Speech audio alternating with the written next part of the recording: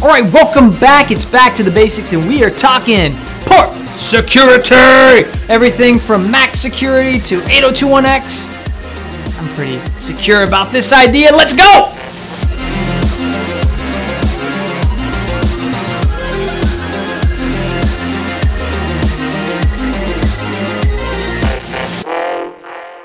All right, welcome back. It's Back to the Basics, and we are talking port security, and that's Ethernet port security. So what is port security? Well, there's a couple of things. One is there is a port security feature you can turn on your switches, and so if I connect into that port, we could do things like how many MAC addresses am I going to allow to be connected into that port? So for example, if I connect a laptop in, that's going to be one MAC address in theory. If I had a virtual machine on my laptop, maybe that's 2 MAC addresses. If I had a IP phone and that's plugged directly into the switch, and I plug my laptop behind the IP phone, that's going to be two MAC addresses, and maybe a third if I have a virtual machine running. So what I could do is say most users will not have more than 3 MAC addresses on a given port.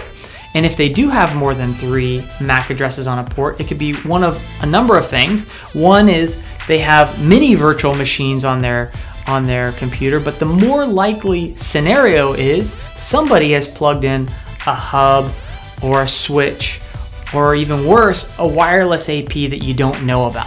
So turning on MAC address security or MAC security around how many MAC addresses are allowed to connect on a single port can help with that.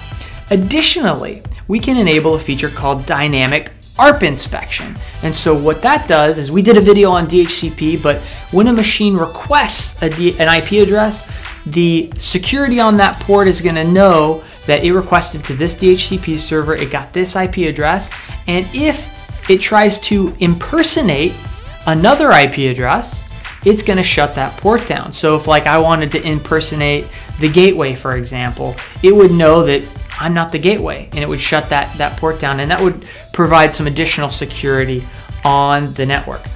Additionally, 802.1x is a feature we could enable on an Ethernet port to authenticate users.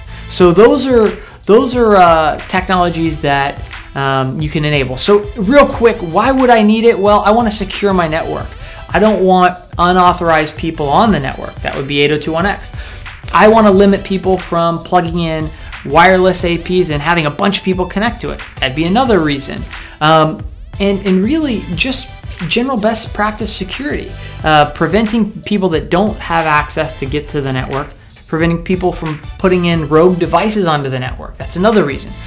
So when to use it? I would say any port that is accessible, like a conference room port especially, to people that are coming in and out of your environment. So if you're in an office building and you've got a conference room and you have contractors and guests and things like that coming into the conference rooms, you'll want to secure those ports so that they can't get access to your network, or put some type of backdoor that allows them to have remote access. And in theory, really every port should have port security on it, but really those public use workspaces or those public spaces where people are coming in and out, and you really don't control who's got access to that physical port.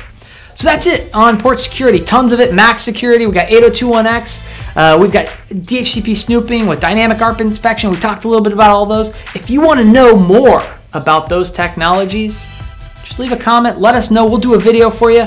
And if you liked it, make sure you like and subscribe. We'll see you on the next Back to the Basics. Peace out.